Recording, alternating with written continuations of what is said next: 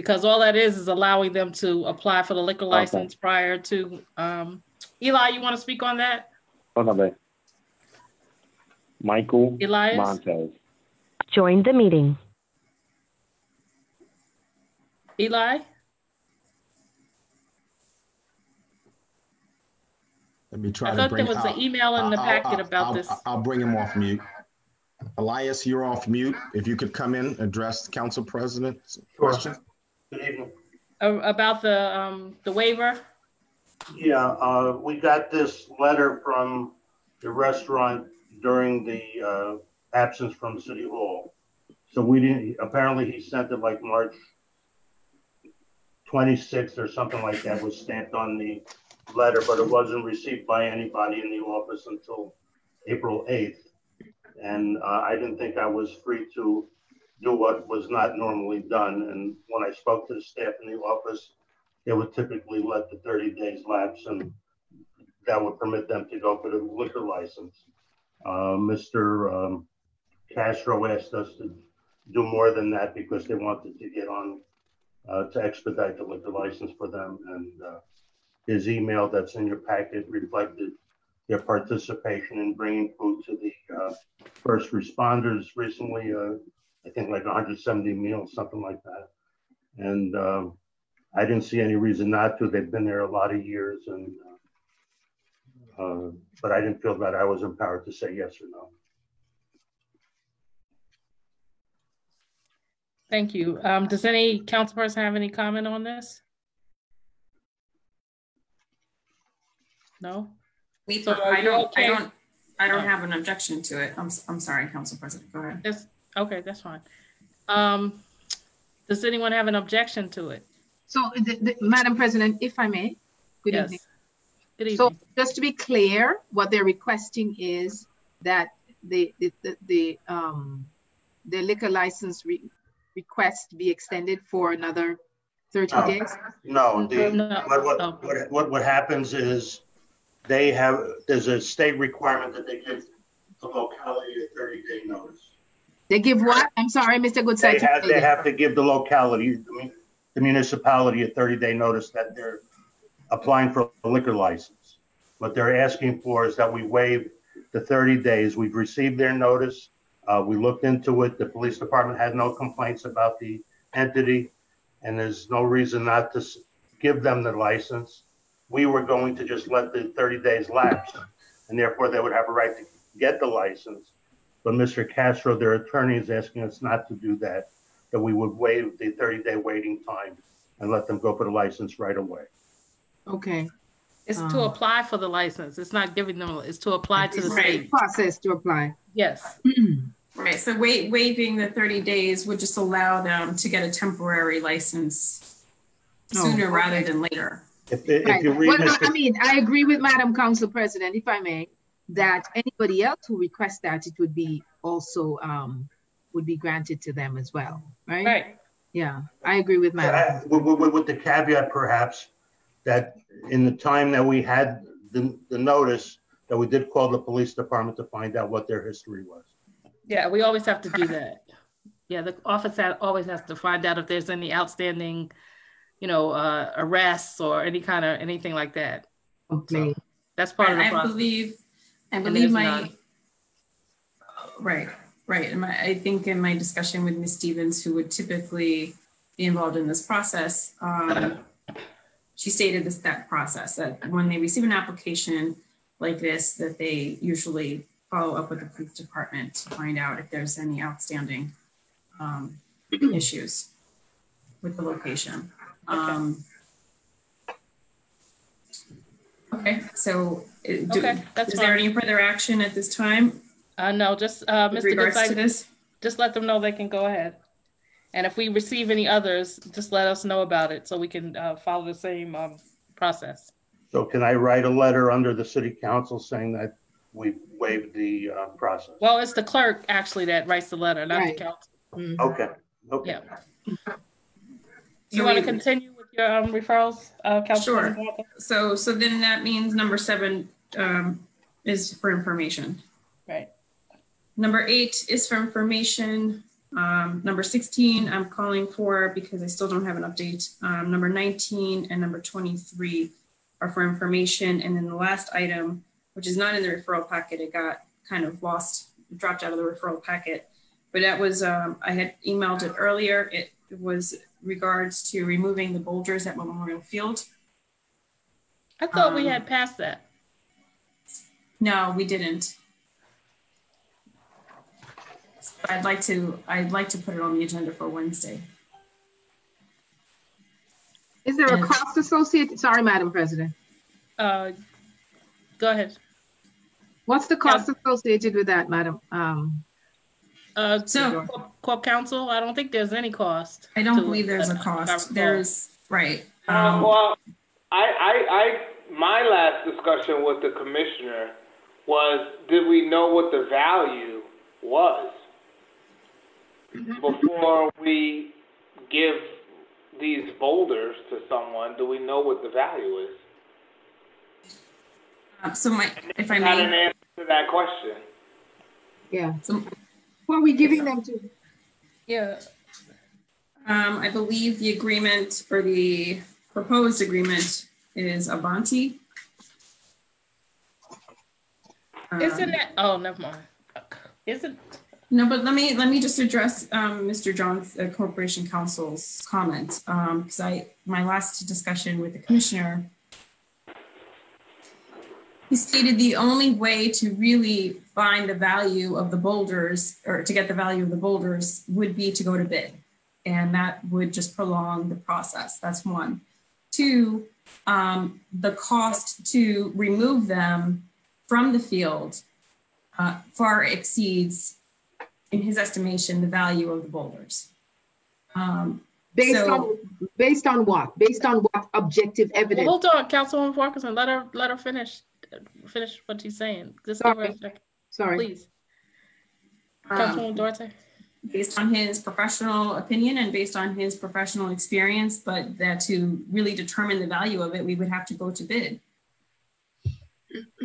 But how, okay. I will say this, that in the original scope of work for the remediation at the field, it included a line item to move those boulders, but it was only to move the boulders to another part of the field. It was not to remove them. And the cost on that line item, I believe, was around $40,000. So just to move them on the field is going to cost money. To move them off the field and dispose of them will cost more.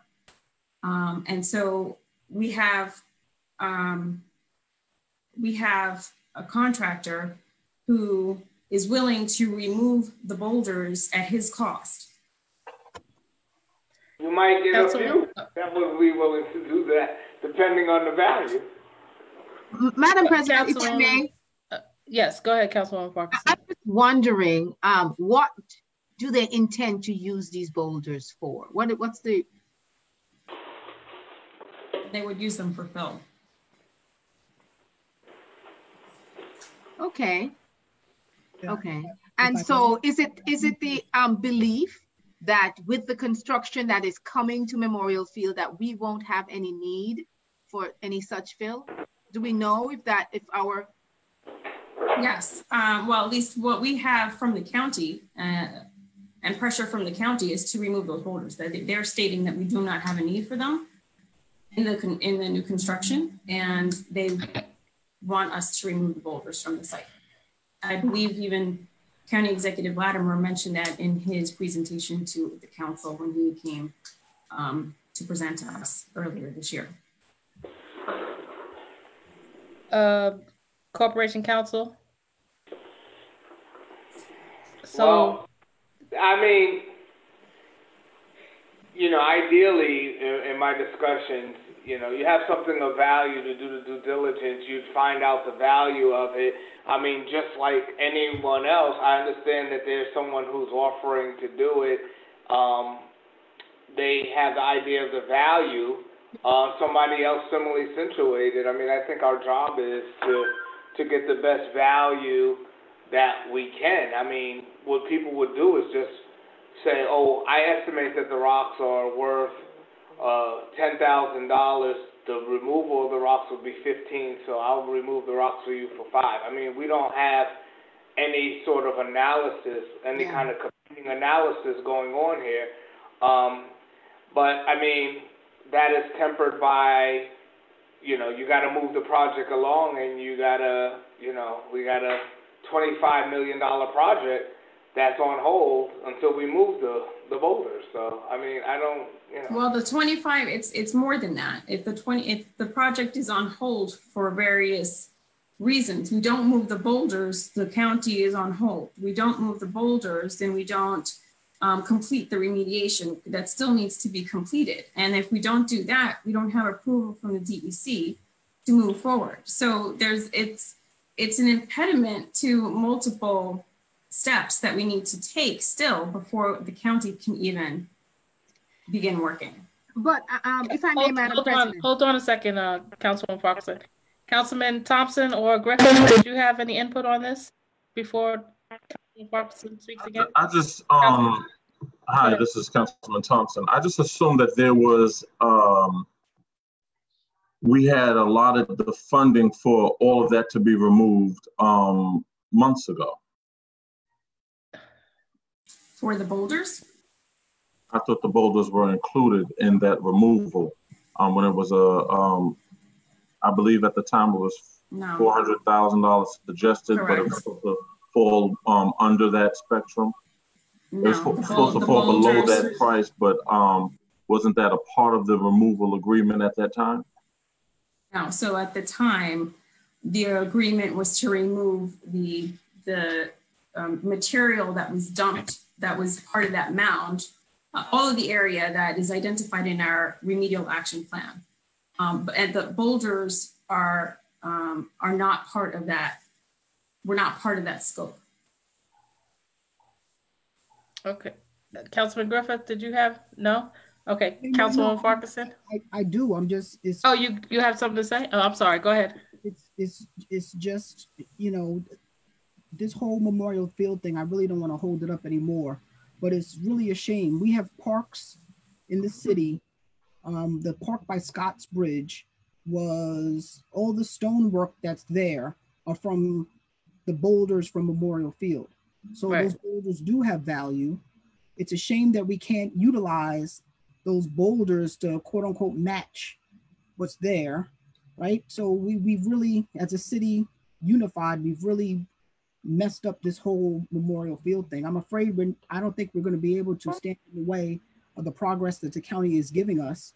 But it's a shame, right? Again, we've lost again with something that is of valuable. It's criminal to me that people would actually believe and think that those boulders are part of the contamination, right? So yeah, we brought in some soil or whatever that was, who knows what that was, but those boulders were not. So it, you know, we just can't get out of our own way. And I'm kind of throwing my hands up. The county has really come in and given us a lot of money to move forward. I don't think we can really stand in the way of the county, but it has to be said that collectively, and I'm not putting blame on any administration or any council person, collectively, we've just done this entire thing completely wrong. And it would have been a nice thing to preserve those boulders somewhere, somehow, so that we could utilize them someplace. But I just don't have the answer to that. So I literally throw up my hands. Right. If I may, Councilman. Yes.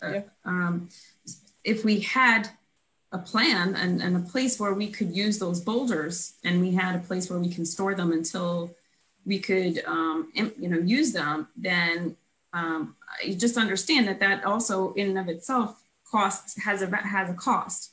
So just even to move them off the field and to store them has a cost.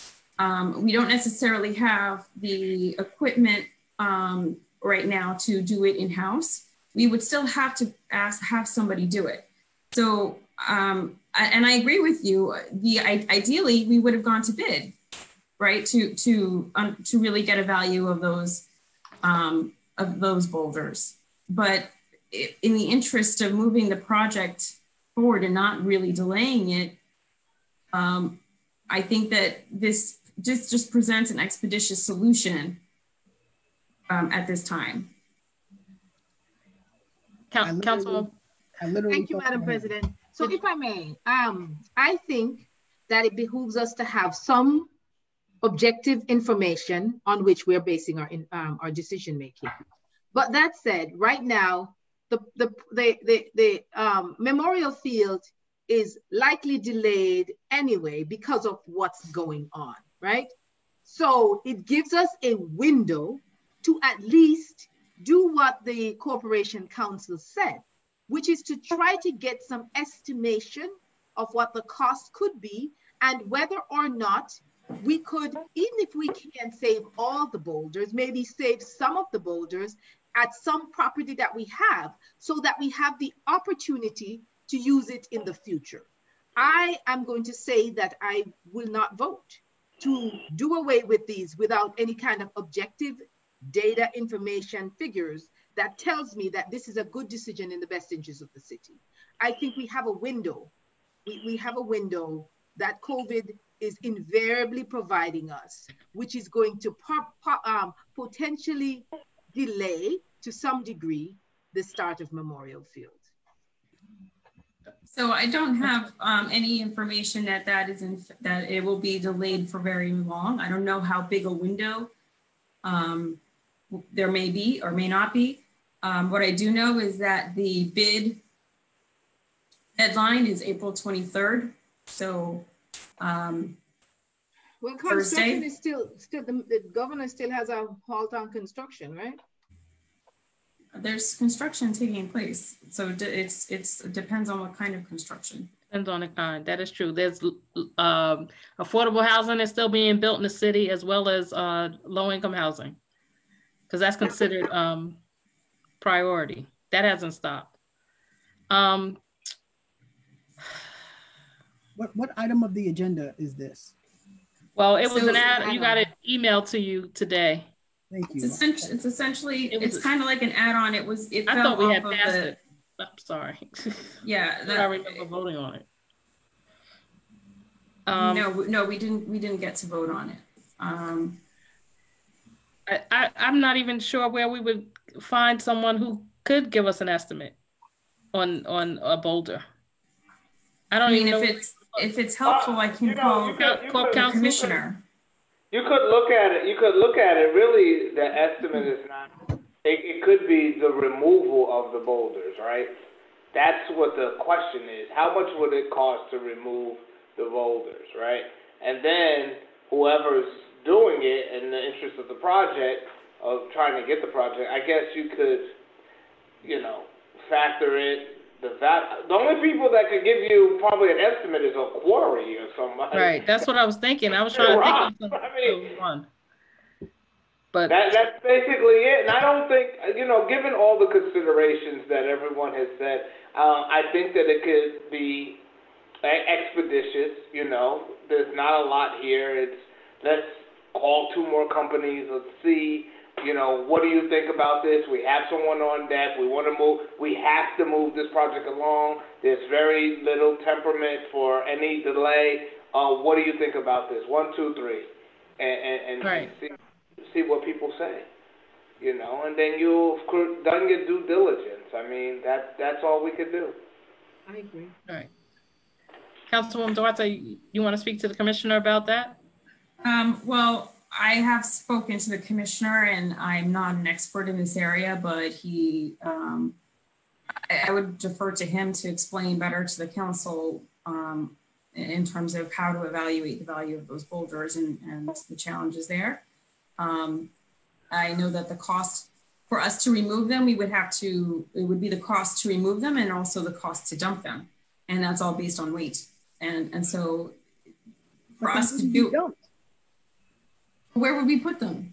Well, it's not us. Somebody would take those boulders and use those for their own value. We're not talking about junk boulders. This is like stone. No, it's clean material. Right, but it wouldn't be dumped, and I can't imagine anybody would use that for fill either. There is a value to those boulders. The question is can we find that person to value them? I can't imagine they would be ground up as fill. Right, and I think that Councilwoman Duarte, if I may, Madam President, it's about requesting I guess is the word I would use, requesting the commissioner to make additional efforts to find folks who can give us a quote, right? So it's not that we doubt his expertise in any way.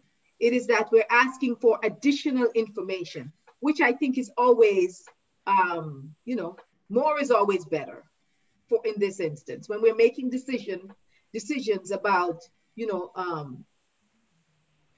the taxpayers' dollar. I think more is always better. Mr. Holmes, would you be able to provide me with, or if you can email Commissioner Ederer the dial-in information if he's available? Perhaps he can dial in and still provide some insight tonight.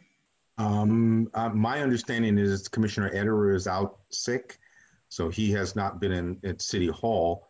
My understanding. I saw him. I'm sorry, he's back. I saw him when I was there on Thursday. He's back. Okay. Today. Yeah, I saw him on Thursday when I was in City Hall. But let's see if I have a number for him. I wasn't aware of that. All right. But I can well, that's okay. We're gonna. That's the last item in my report. Okay, so we're gonna continue with our referrals. Councilman Thompson, Human Resources. Yes. Good evening. I have 2 on the roster for tonight, but I just had a question for number 15 regarding the transfer of functions to the HR department. Corporation Counsel, did we get all the information needed for that? Is that a go?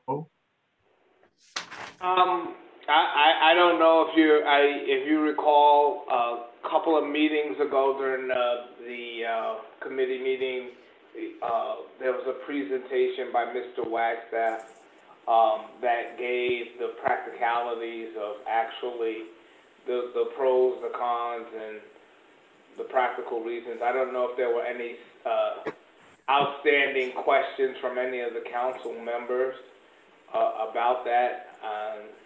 If so, I'm willing to address them either. Obviously, I don't want to give legal advice in a public meeting, so I'm going to refrain from that. But if anybody has any more questions of me, I could either opine privately or, you know, if you want to contact me, I can get more information from Mr. Wagstaff, who studied the issue. Madam President, if I may.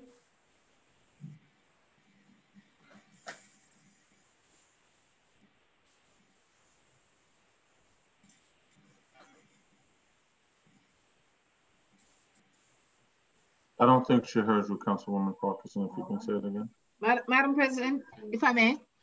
I just wanted to say, Corporation Counsel Johnson, that I'd asked, had there been any contact with the financial department, we'll say.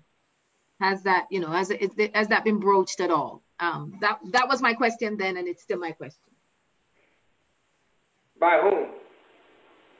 I don't know who's going to do that. I guess it would be. What was the question? I'm sorry, I missed it. Oh, sorry, Madam President. I asked, you know, has there been any discussion with the Comptroller's office? By whom? By Councilman Thompson. Have you had a discussion about this? I'm just wondering, whose responsibility? No, at this moment, the Comptroller is unfortunately refusing to see people. No matter how many times you try to have a meeting with her, you can stand in her face and she'll just turn her back and walk away like she doesn't want to be bothered. So I've tried to schedule meetings on several occasions since February with our Comptroller, and she has refused to have meetings with me. She said she would get back to me, and to no avail, I still haven't had a meeting. And this is now coming to the ending of April. Have you written any letters, Councilman Thompson? I think going in person, as I have been doing, is better than a letter, but I can surely send her an email as well to follow up with trying to schedule a meeting. I'm just thinking that sorry, Madam President, that it's good to have a record of your efforts. Well, when I can go in person or call, I prefer that. because sometimes that moves the envelope. That works with these state officials, but I digress on that. Are you finished with your referrals, Councilman Thompson? No, so we're gonna call for it. We're gonna call for number 15. Okay. And also I have 20, which is nutrition contract under Recreation Department. Is that nutrition? Is the C a typo? Yeah, I think that's what I'm wondering. Yeah, it's the nutrition. Yeah, it's the meals. It's the nutrition contract. Okay. I believe that's that just. On the agenda? Yes, that should be on the agenda, number 20. Okay, does that complete your? That completes mine for tonight. Thank you. Okay. I believe there was an add-on, no? I thought this was the add-on was that nutrition. I don't see anything on my file. There was an additional, wait, hold on, let me, well, I'll come back. Because I'm trying to look at anything, if anything was sent to me.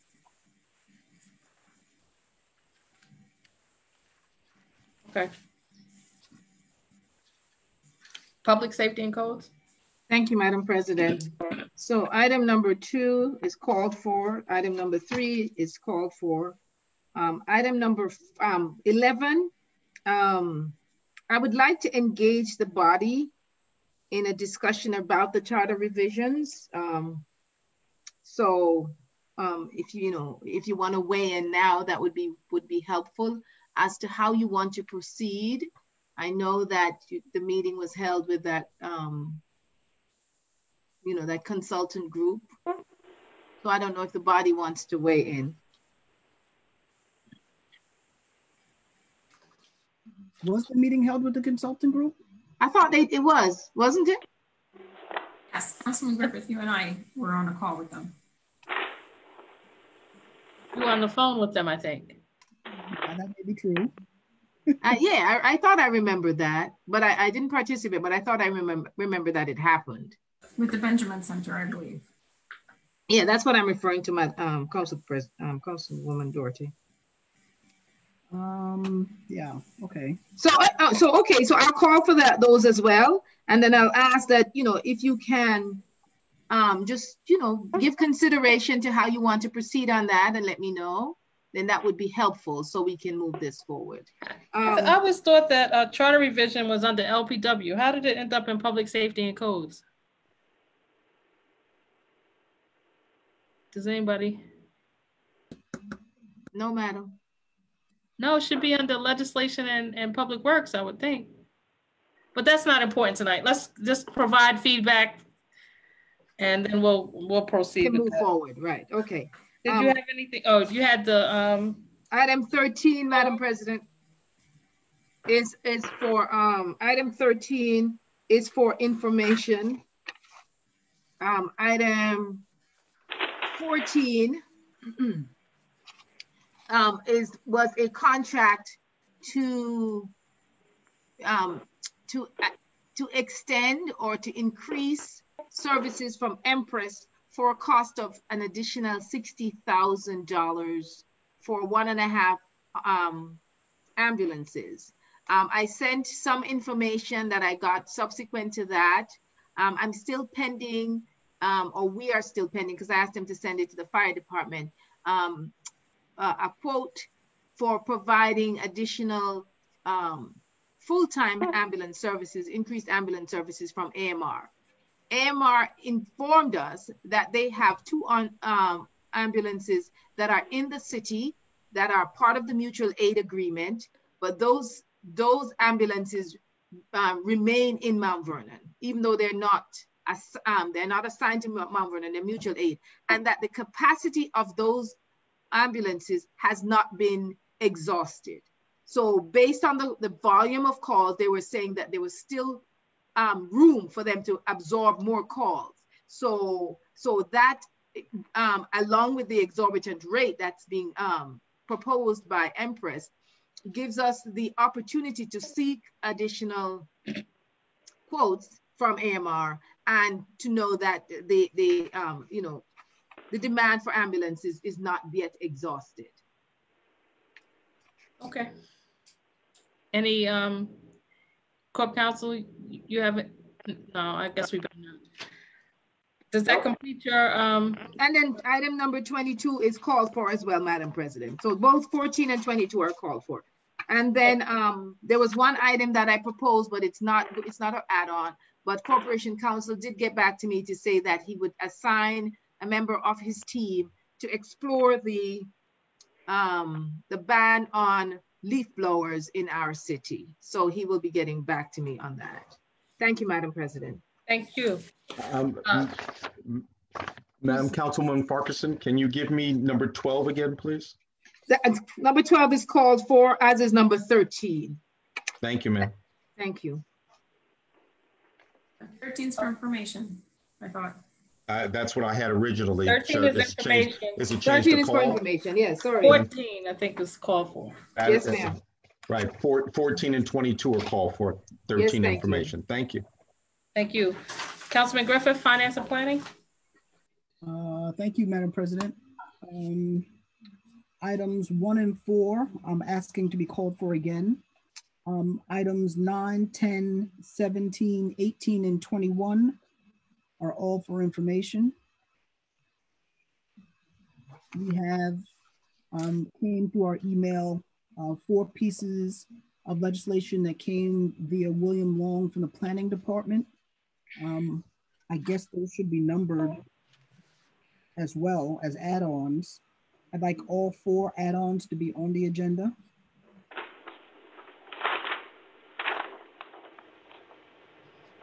So you have the fixing the rates for the county, and so you should read them since we're not really in front of each other. You have them to read the ones that you're putting on for Corp Counsel?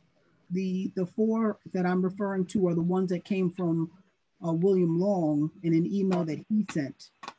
Oh. I did not see those in the packet. No, they were delivered over the weekend. Right. The one from about establishing the escrow for Correct. 256. Correct. So you have those or you don't? I do. I need to know if the rest of the council has them so they can peruse them or not. So I have the establishing the escrow for 256 East 3rd Street. Right. That came in over the weekend, and I have to fix the tax rate for the county and special district taxes for 2020. From the assessor, or no, actually from, the controller. I think it's from the controller. Yes. So you're putting those 2 on as well? Yes. So let's see. So tax rates. Well, we have to do that one, I think. Mm-hmm. And even then for the county suspended interest, we have to do set the county tax rate. Third.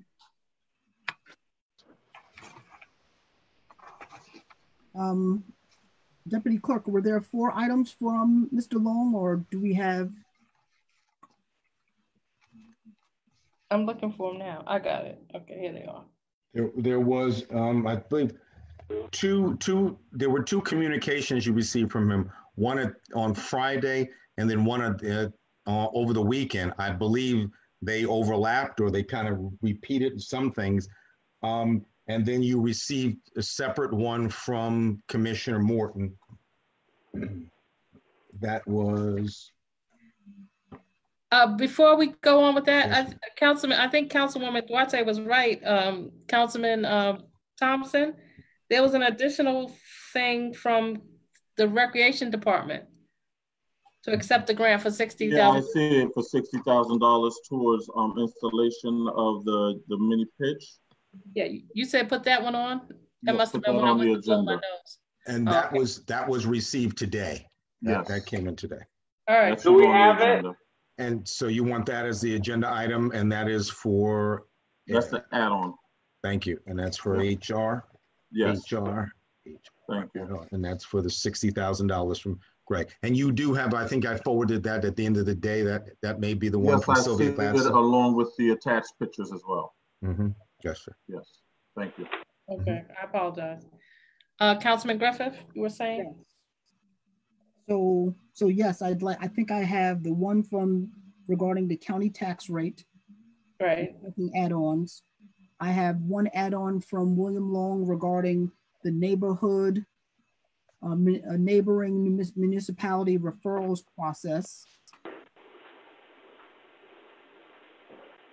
I think that was an email that was sent.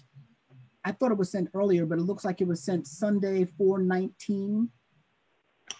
It was sent on 4/19. It was also sent, I believe, as part of that, what was sent to you on Friday or Thursday or Friday too. Mm-hmm. Yes. I have to read these. There's an additional one regarding the establishment of escrow for 256 East 3rd Street. Yeah, that one was delivered over the weekend. Got that one. So I'm going to call that add-on number 2. Okay. Oh, so the 256 is add-on. The 256 is number 2. Yes. The neighboring municipality. What number would you like to give that, sir? I'm going to just call that add-on number 1. Number 1. FP number 1. Mm-hmm.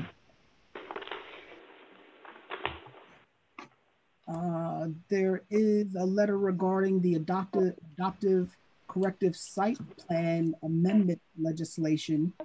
I don't know if that's the one that came from Commissioner Morton. Right. So I don't know if legal is ready for that to go on. I would like for that to go on as well. I'm sorry. I'm trying to catch up with all these different add-ons. Which one did you say? Add-on number 3, adoptive corrective site plan amendment legislation. Sent by Commissioner Morton? Yes, it was dated, the letter was dated April 16th. Tax rate is number 4. I'm sorry? Okay. Is this? All right. That's number 3, you said? That will be FP add-on number 3. All right. Well, the site plan is number 3. I'm sorry. Mm-hmm. Yes. Okay. The corrective site plan amendment legislation. All right. We got that. And then Tax rate.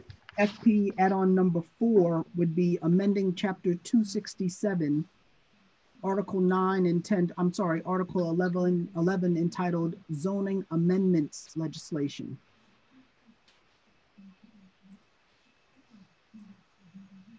Okay. That's going to be number 4. That would be add-on number 4. All right. I don't know that I have that one. Rates, what number is the tax rates from the county? What number is that one? That would be an add-on? That'll be number 5. FP Okay. Okay. And there's no referral letter associated with that, right? Which one? For the tax rate. There is, from the controller. Okay. You have a copy? I don't know if you have a copy, but. Brenda, we prepared it already. Not a problem. We're good. Yeah. We're good. And then I have legislation that I'd like to introduce. Brian, I've been, we've spoken about this. It's quite extensive. I was looking at this before the county did what they were going to do, but I'm using their rate as the lowest possible rate. I'd like to introduce legislation that calls for the city tax. Well, let me back up. One piece of legislation I would like for partial payments to be allowed for all years, including 2020.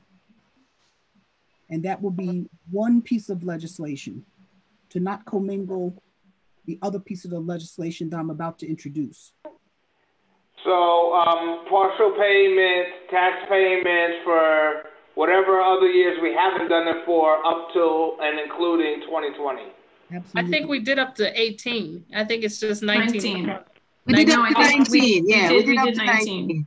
Yeah, Councilman Thompson did. So that I would like for that to be one piece of legislation for 2020 partial payments. I would then like an additional piece of legislation talking to all of the interest penalties for the city and the county taxes to be 0.5 percentage point until June 30th. So to be 0.5%. Till June when, Councilman? June 30th, 2020. Thank you. And what's important is that we're going to I think the council should review that percentage rate on a regular basis. So right now, this very low percentage penalty, if you will get us through June 30th. And that's substantial. And I'm not talking just for 20 retro taxes due. I'm talking for all years due for all taxes. Wow. So that's all taxes that's outstanding that you're talking about? Absolutely. Wow, that's brave. Oh my God, what happened to you? I've been in discussion for the last, week or two regarding the financial condition, the socioeconomic conditions of our city. And I've talked to a lot of people with deep understanding and deep confusion. I don't think we've ever done this. Mount Vernon is in a different boat than any other municipality in the county. And it's time. We shouldn't penalize people with punitive damages and not help them resolve their issue. And that's our goal. You know, if I was near you, I think I would probably give you a hug. I hope this is recorded. It's serious, it's real, and I would have liked to. I gotta applaud you because I think that's pretty amazing. It's substantial for our community. It's substantial. So at a later time, I'll begin to talk about the people that I've spoken to about this, and we've gone back and forth. So yes, 0.5 percentage point. And it was difficult because we had to find out what legally we could do, right? And that's critical. So we can definitely do the city taxes.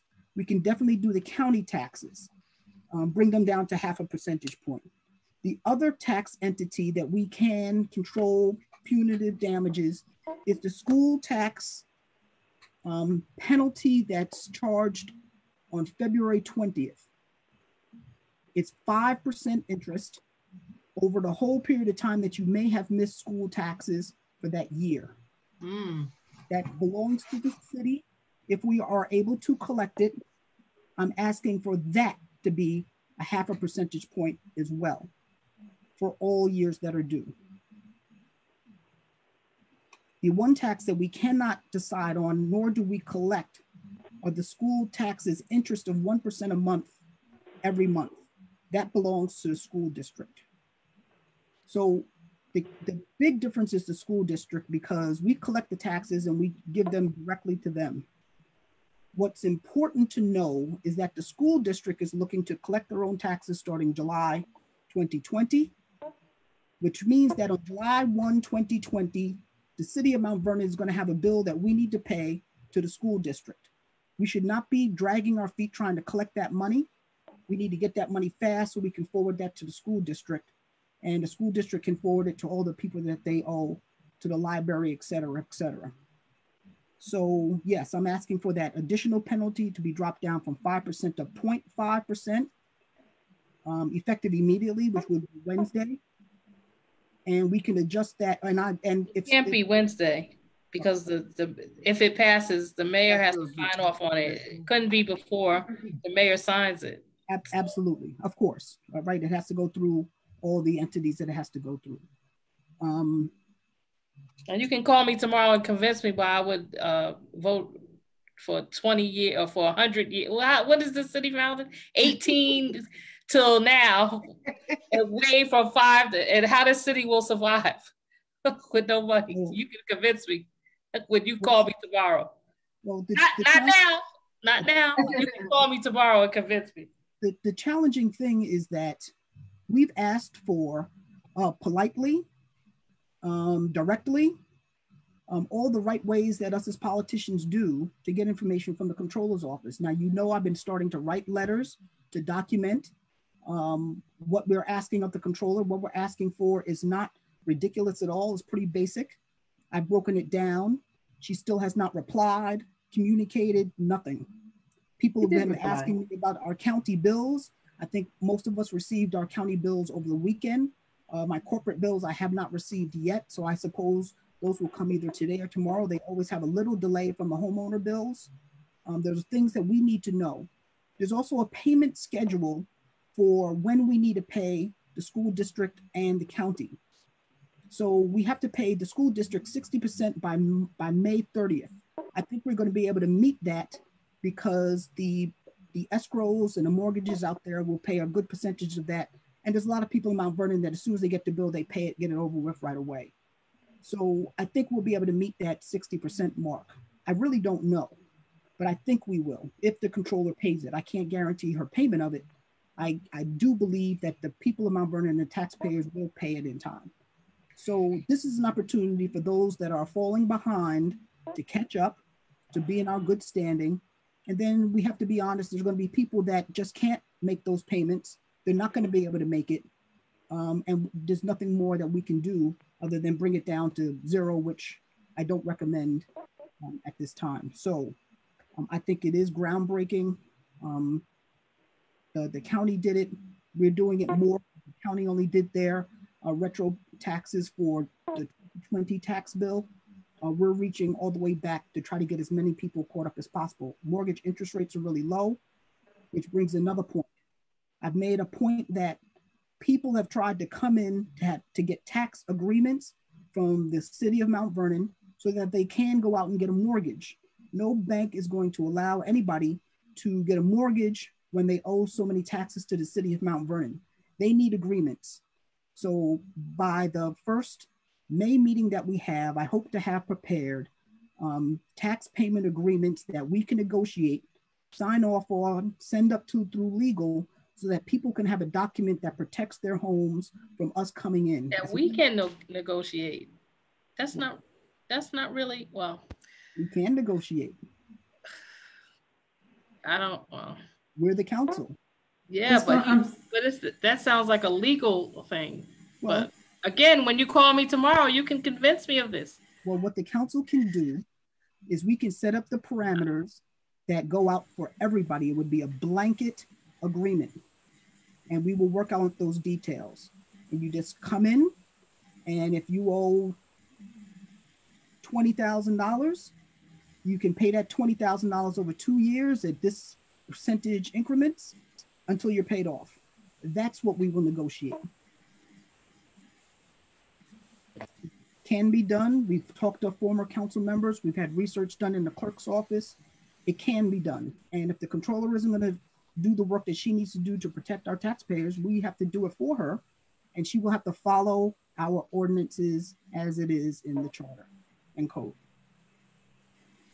Madam President, if I may. Yes, Councilwoman Duarte. I believe in our legislation that authorizes the comptroller to accept partial payments. It states that those agreements should be approved by Corporation Council as well as the City Council. And I don't know that that's ever been done, or it hasn't been done during my time on the council. Well, I guess the presumption is if we drafted the agreement, we are in support of it because we drafted, right? So that's our approval of it. You vote that it can be done, and we vote on the terms and stuff of that nature. But anyway, we'll take a look at it when it comes. We'll be happy to help. The controller's office is an elected position, but that department is solely a department that has to follow the rules and ordinances of the city council. If we say that there's a blanket agreement for people to make payment, make a payment agreement for back taxes owed, and that is the ordinance of the city council, the controller must follow it. That's what we're asking to be done. Any other comments on this?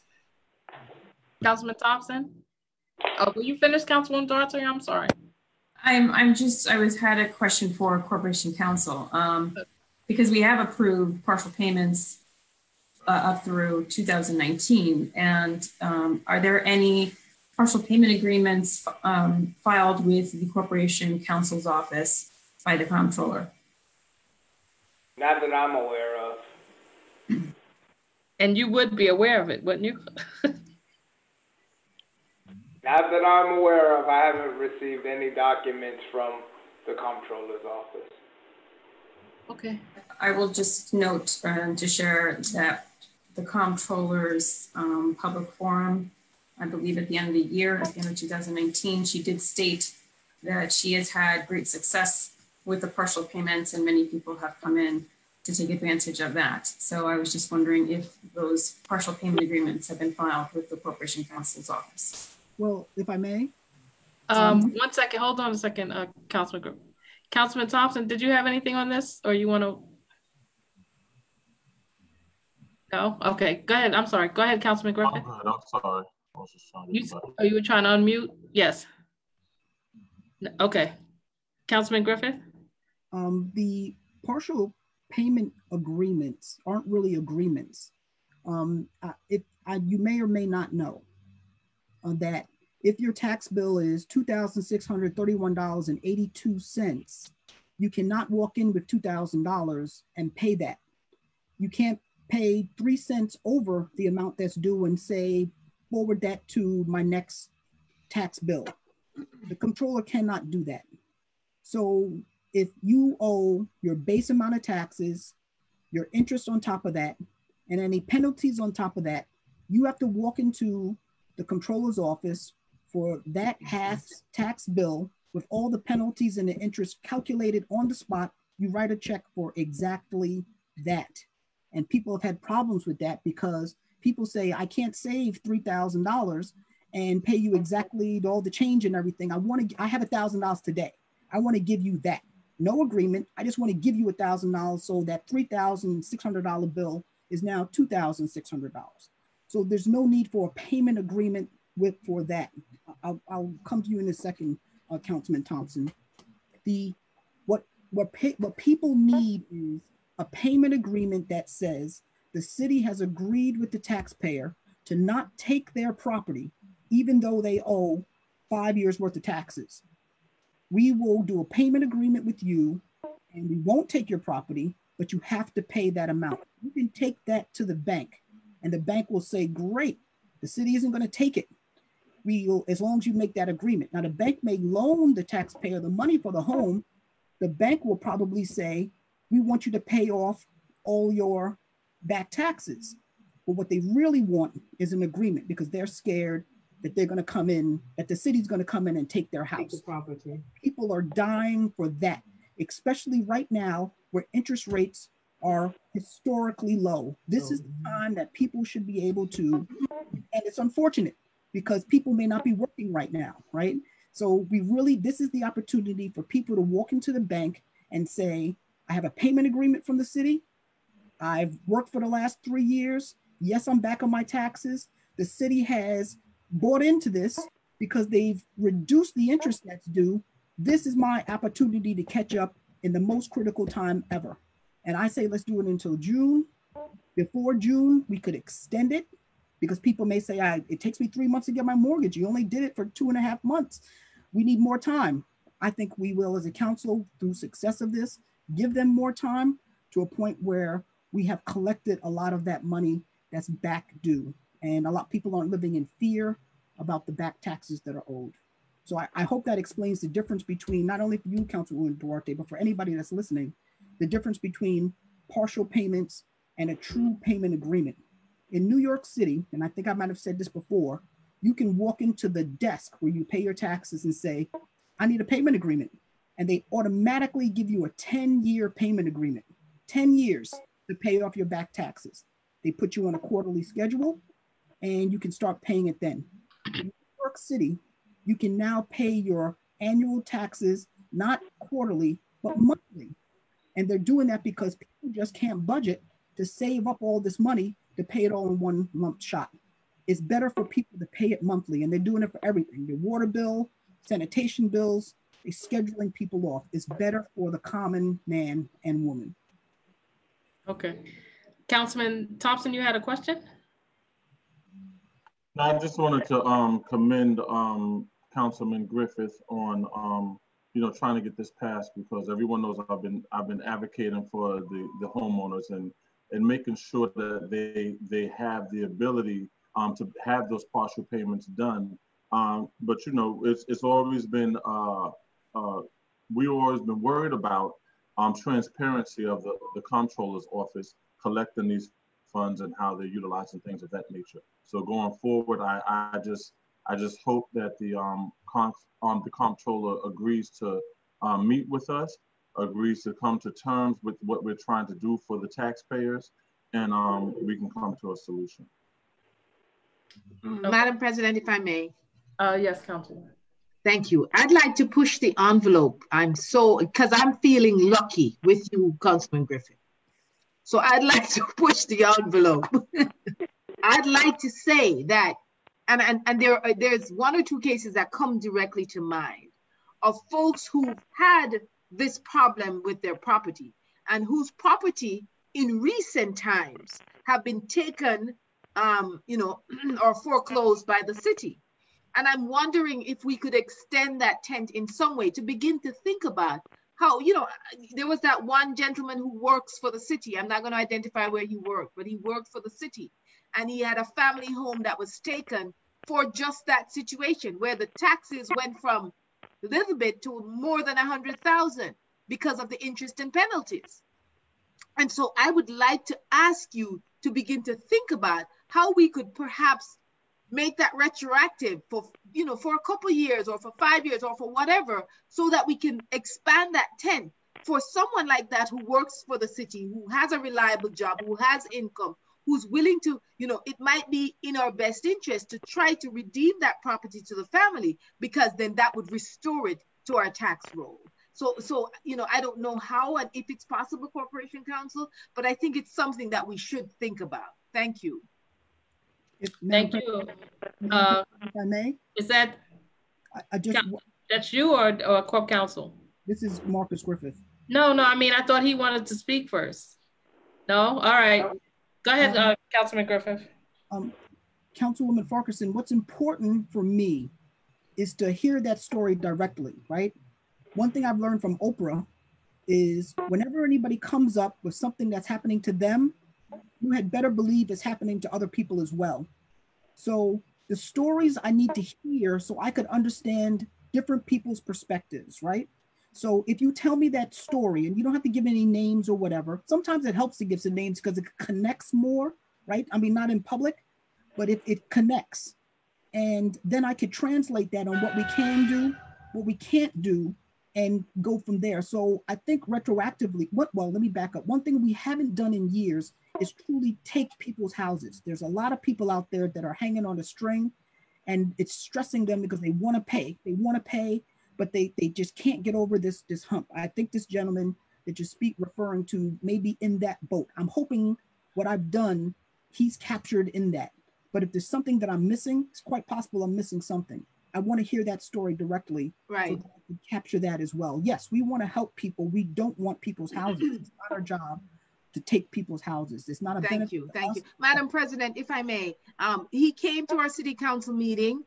He's a firefighter, and you probably don't recall because we have had a lot of stories, but I know Councilman Thompson was shaking his head because he remembers the individual, right? But this was a compelling story. And I think that, like you said, that there are others, in similar circumstance who can likely benefit from the discretion of the city, which in the long run, I think will make us a better place, with committed people who will remember, kind of like Mr. Smith goes to Washington. Okay, is there anything else on this topic? Anything else in your committee, Councilman Griffith? No, I would just like to ask legal to have that legislation to us before the meeting so we could review it and make sure we're comfortable with everything. The wording, I think there needs to be a number of whereases that we all may want to introduce to crisp it up, right? To make it the baked perfectly. It really needs to reflect the conditions that and what we really want to relay to our public. So those whereases really need to come out in this legislation. As usual, we're here to service the council, so absolutely, I'll be working with you over the next day or so. Thank you. Thank you. So finally, I have, Deputy Clerk, you had something?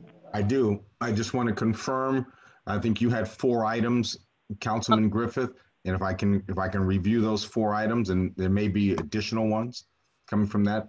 I think I have number 1 as the neighboring municipality. That's your additional add-on item number 1 for FP.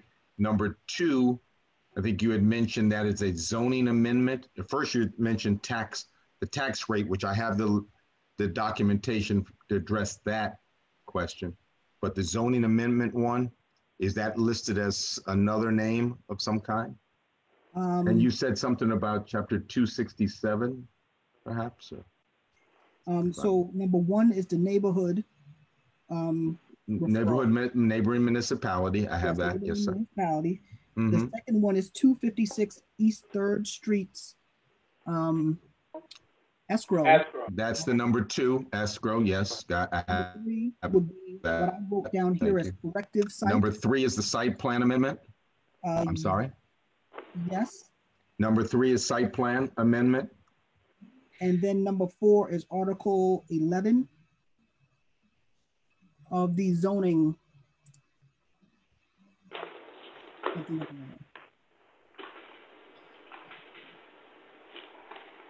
get that last one? Oh, you said Article 11 of the zoning. That's right. that's the piece I don't have, but we'll follow up to that. That was something sent separately. Yes. All through planning. I can share that with you tomorrow. I have it. You have it. You have it tomorrow. Yeah, I can share that with you. No problem. Okay, so that's something I don't have. Thank you. All right. So then number 5 would be the referral from the controller regarding the county. That would be the 0.5%. No. I'm sorry. Say again, sir. That would not be. That is the letter from the controller setting the rates for the county taxes. That would be item number 5.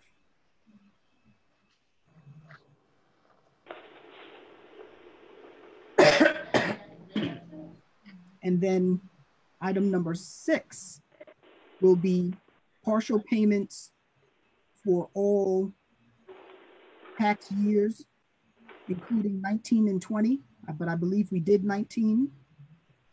So just 2020? Right. And then number 7 will be the changing the rates to 0.5% for county and city taxes until June 30th. And also the 0.5% for the school tax penalty from 5%. And Brian, if you have any questions on that, please let me know. Yeah, I'll call you tomorrow. We'll talk about it. Perfect.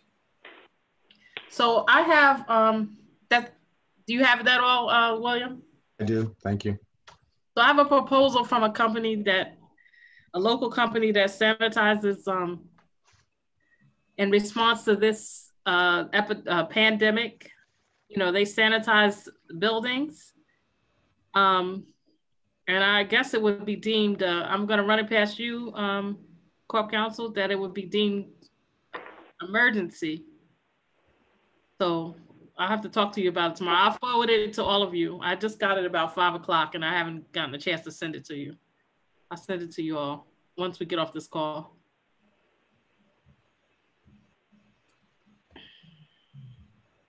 Anything else?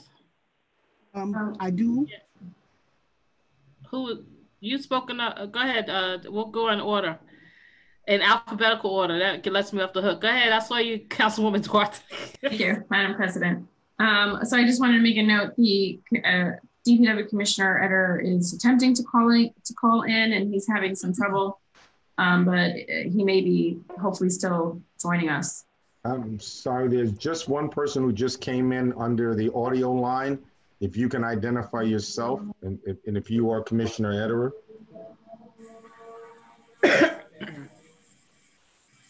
Are they muted? They're all on mute. They are all on mute right now. The new person who just came in on the audio line. Do you have to unmute them? I do not. They can unmute themselves, but I think if they're not unmuting, then I believe they're probably just the public who's been asked to stay muted. So if Commissioner Ederer, if that is you, please unmute. Otherwise. Is there a different number he should be calling? No, he can call that, but he would just unmute, or if you gave him, whoever invited him, was he given the video link, or was he just given the call-in number? No, I just texted him the call-in number because that's what I was able to do. Yeah, I just have three numbers here, and all three have stayed on mute when I've asked them. Can you try unmuting them and see if you can, at least the new one that just came in? I can unmute all of them and ask them to identify themselves. I can do that. Yes. 1, 2, 3. Folks who are on the audio only line, can you please, I've unmuted you. Can you please identify yourselves for the council? Mark Ederer, Commissioner of Public Works. Jamie Peston, citizen. And one more person, please. Jeff Monroe, resident. Thank you, Mr. Monroe. The other two, if you can mute, Commissioner Ederer, if you could continue. So thank you. Absolutely. What do you need? So, Commissioner, we were discussing the proposal for the removal of the boulders at Memorial Field. And the question raised was with regards to what is the value of those boulders? That was determined, or if you have some sort of estimation of that. Okay, the value of the boulders, first of all, depends on it's not an abstract value. It depends. The value of rock depends on the quality of it, the cut of it, et cetera, et cetera. These are rough cut, rough boulders. They would have some value if we could deliver them to site, or if we were prepared to load them, or if we were to crush them into smaller stone that was suitable for use as roadbed, et cetera, et cetera. To the best of what I've been able to determine in the last 2 weeks while I was in quarantine, through internet and through discussions with the shoreline contractors, et cetera, is the value of those boulders is exceeded by the cost of what it would take to load them and deliver them off site.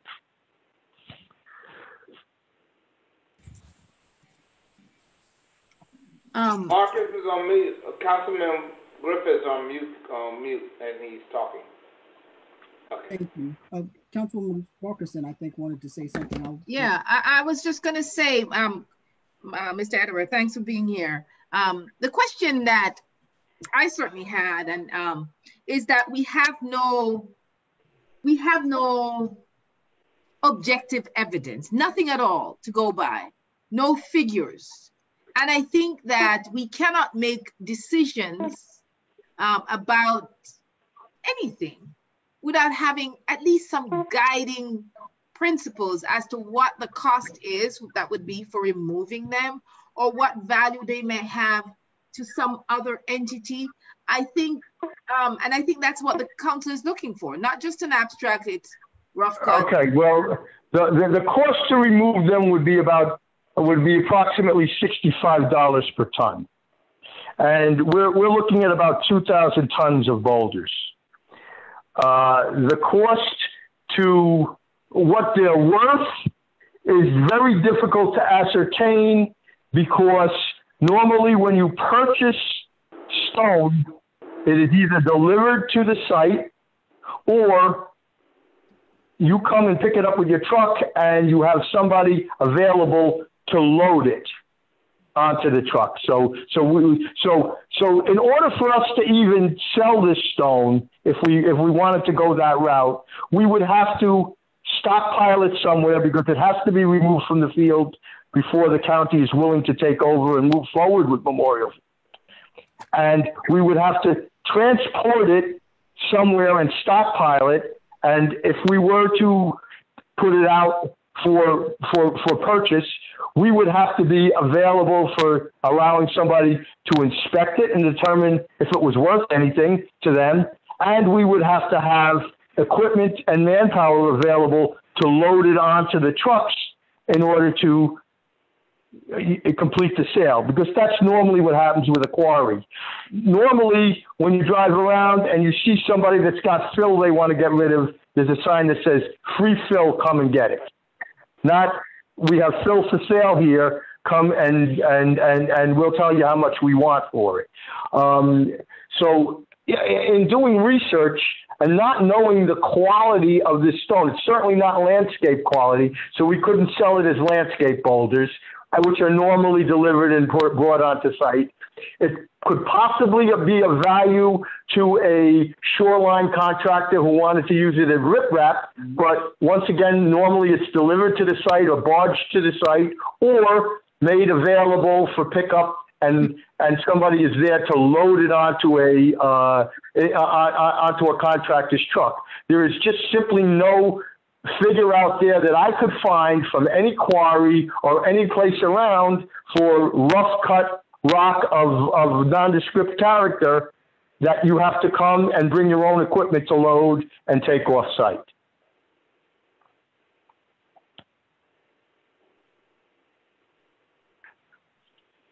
Were there other questions? Follow-up questions for Commissioner Ederer? No questions, but one thing that I don't want to do at this stage of Memorial Field is standing in the way of progress because of some rocks. So as much as I think these stones and everything Commissioner Ederer said makes complete sense, no offense to you, Councilwoman Duarte, but he really pinpointed the difficulty of these stones. I have a piano at my church that was manufactured in Mount Vernon, New York, or at least was purchased through Mount Vernon, New York. There's literally Mount Vernon brass inside. And I don't know what to do with it because nobody wants to move it. And the church wants it in the garbage. So it's kind of the same thing, right? We can't save everything. I think we may have to lose this stone in for the sake of moving Memorial Field forward. Councilman Thompson, I see you. Yes, just like Councilman Griffith said, I don't want the stones to be like Parkinson said earlier. I'm glad that we have a little leadway at this time. However, we don't want the stones to be the whole and the end all be all to why we can't start the project in Memorial Field. So moving forward, I think we have to do what we have to do. It's unfortunate that we may lose the stones without any income from it, but however, we need to move forward to make sure that Memorial Field is built and done and returned to the residents of the city. Anything else? The only other thing I have to offer is the cost that it would be to relocate the stone to, say, Hutchfield or some other location, and potentially put a specification out there for bid for somebody to come and take the stone for their use.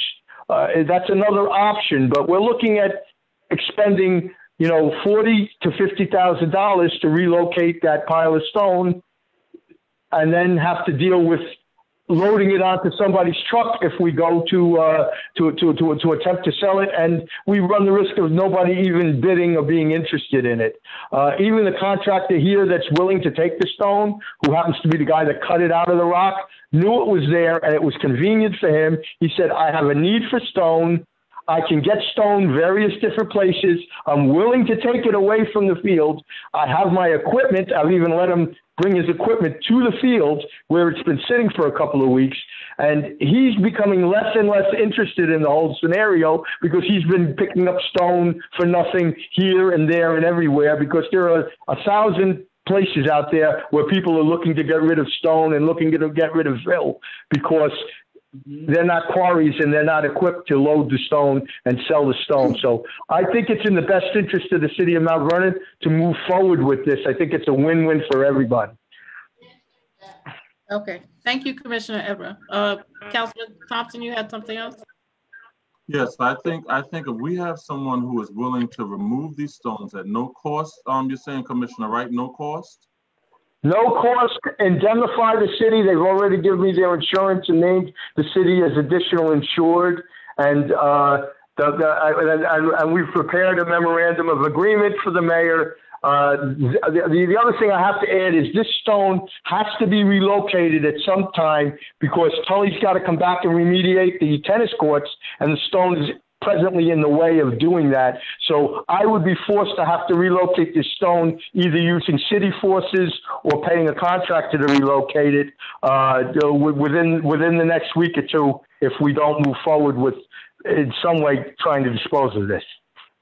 So it's important that we definitely allow the company just come in, the guy to come in and remove those boulders, because if we're getting them removed at no cost, I don't see the necessity for us to utilize any more of the taxpayers' dollars to just move from place to place and then ultimately probably lose out all money, you know. So I think we should just get rid of the boulders. It's unfortunate because if we had more time, we can, you know, see other ways to utilize it. But if it's not going to cost our taxpayers a dime to get this done, I think we should go with that. Well said. Any other any other when you need them? I have nothing more to add. Okay, thank you, Commissioner Edward. I'm glad you're feeling better. Thank you. Thank you. I'm well. I've been back to work for a week. I'm feeling fine. I got more energy now than I had before, if that's possible. But good for you. There you go. Does someone, any other council person, had something on this? No. So I just want to be clear that they were putting this on the agenda for Wednesday. Sounds good to me. If that's the council's desire, we'll make it happen. I would like it to be on the agenda. Okay. Anything Thank else? You. Thank you, Commissioner. Thank you. Anything else, Deputy Clerk Holmes? No, but Councilwoman Duarte, I did miss your referrals for 5, 6, and 7. For 5 and 6 are called for. 7 is for information. Okay. And 19 and 23? Information. Madam President, if I may. Yes. Madam President, it's April and it's the time when we would typically be acknowledging community members, right? And I know we're in difficult times, but I wondered if it's not something that might be appreciated by our community at this time. You know, we've lost so many community members. And so I wanted to ask if the body would still consider doing it, even if we did it, using technology in the same way until we can acknowledge, in physically, but to acknowledge some community members as we typically do. It's always important, especially in times of crisis and when trauma is present, to try to maintain as much normalcy as possible, right? That is reassuring to everyone, to the system, to the body. And so I would like to suggest, Madam President, that we do that we maintain that practice. And even if it's a little late, even if we do it in May, that we maintain the practice so that we convey to our community that we continue to operate with as much normalcy as we can afford at this time. Okay, well, today is Monday, and since Wednesday is the meeting, the soonest it would be May. So what's the pleasure of the rest of the body? I agree. We should definitely You're muted. Councilman Griffith, you're muted. Okay. That's wrong. The second, that's just so wrong. Sorry, everybody, that was not right. I suggest the second meeting in May. Thank you. Councilwoman Duarte? That's fine. I was wondering if there about perhaps we want to, maybe too many, I don't know. But if we want to acknowledge those that we have lost due to the COVID virus. You know, I think, sorry, Madam President. I think it would be a different event. Yeah, I think so too. Do some more positive, more building people up. Then, you know, we all have to deal with the trauma of this thing every day. I've lost no less than 12 people in the last 2 weeks. So I know the names. So I'd rather do it another time.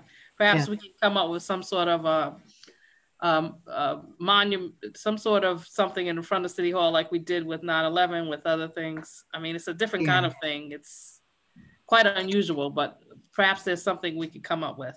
Right. I agree, Madam President. And I think, maybe like a plot or a garden or just some kind something of planting, like that we would do to acknowledge, because I think we're not through COVID-19 yet. And it's probably going to take many more of our community members and our loved ones. And so, you know, at the appropriate time, we'll get the opportunity to acknowledge that in a more significant way. Okay, if there's nothing else, I'm gonna go listen to Teddy Riley and Babyface on Instagram and see who has the best music. All right. Thank you. Everyone be safe. Thank you. Thank you. Have a great evening, everyone. You too. Thank you, folks. Be safe.